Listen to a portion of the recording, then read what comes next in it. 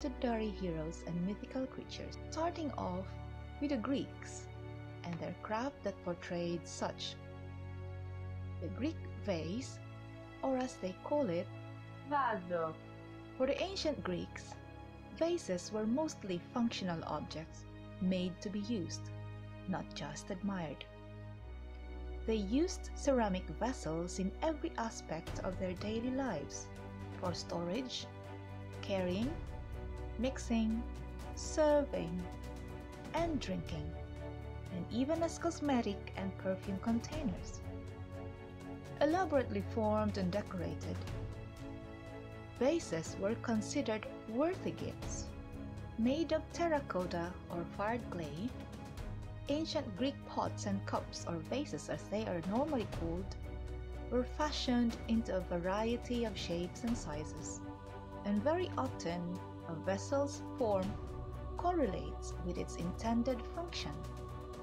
For example, a Corinthian alabastron vase, shown here, depicts two lions and an owl. These vessels were used for storing perfumes and fine oils. The amphora is one of the most common forms in Greek pottery, various shapes always with two vertical neck handles, and used for storing and transporting oil, wine, and foodstuffs such as olives. On the exterior, Greek vases exhibit painted compositions that often reflect the style of a certain period.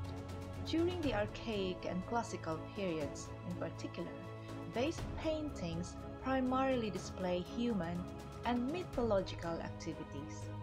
These scenes can vary widely, from daily life events to heroic deeds and Homeric tales, from the world of the heroes to theatrical performances and athletic competitions.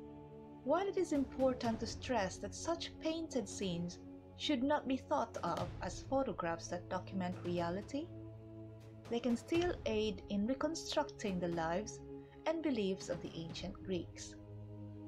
This week, we will try to design a Greek vase using the features mentioned. We will also use patterns which we normally found in Greek designs. To make this more interesting, we can play the game Roll a Greek Vase.